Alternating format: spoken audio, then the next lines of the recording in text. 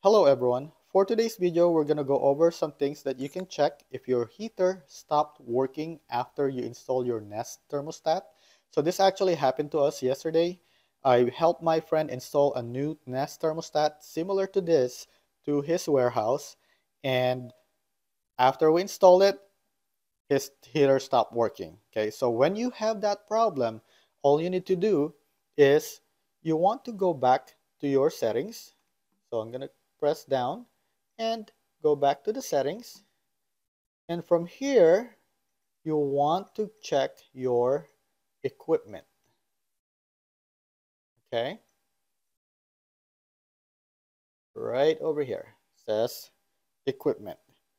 And once you see the equipment, you click on that. And first thing that you want to do is you want to make sure that you have all the connections that you have showing up here. So for me, I have the Y1, the G. So you need to have the cool, the fan, the heat, and the power.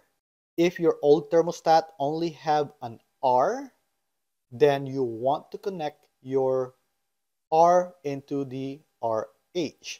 If your old thermostat have a jumper wire between RH and RC, you want to connect that cable into the RH. You don't need the jumper wire anymore, okay?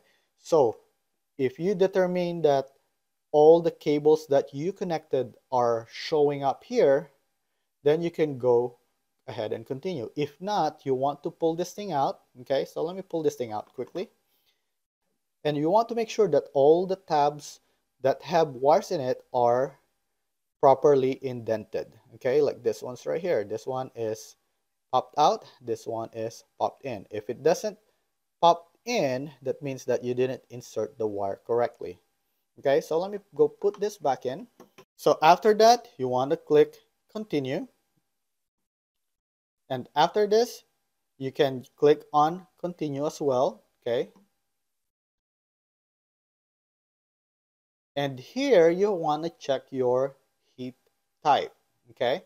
When you click your heat type, you want to make sure that you have the right source for your heating. If you select I don't know in your initial setup, the Nest probably selected the wrong type for you. And that's what happened to my install yesterday. When I asked my friend what type of heating he have, he said he's not sure. He think it might be electric, but he's not 100% sure. And their equipment is in the roof. So we didn't go up to the roof. What we did initially is we selected I don't know. And basically, when I go back to the setting says gas. And I'm not sure how Nest figure out what type of heating does your system have, but it looks like it just selects gas as a default if you say I don't know. And what I did is I selected electric because it thinks it's electric.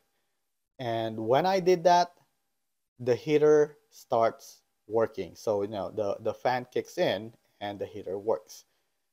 And after that, you can do your test again. And hopefully your heater will start working after you selected the correct equipment for your home. And I hope that this video helped you. Please make sure to click the like and the subscribe button to help my channel. And thank you for watching.